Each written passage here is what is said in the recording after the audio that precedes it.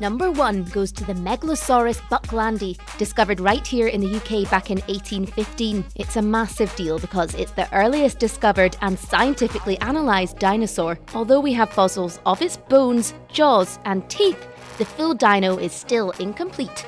Watch this space.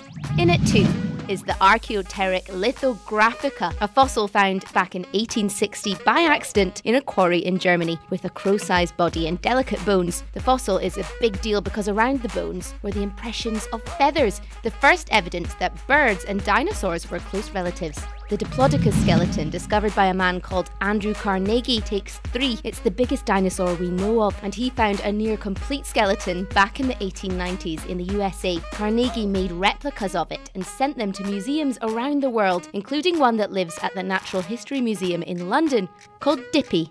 In at 4 is the Deinonychus anteropus, or terrible claw. This feisty fellow, discovered back in the 1960s in America, was the first time we realised dinosaurs can be fast-moving, highly intelligent, keen-sighted predators. Finally, at 5, it's the Sinosauropteryx. In 1996, it was discovered in China, virtually complete. The most exciting part was the trace of a wispy fringe around the outside, or fur.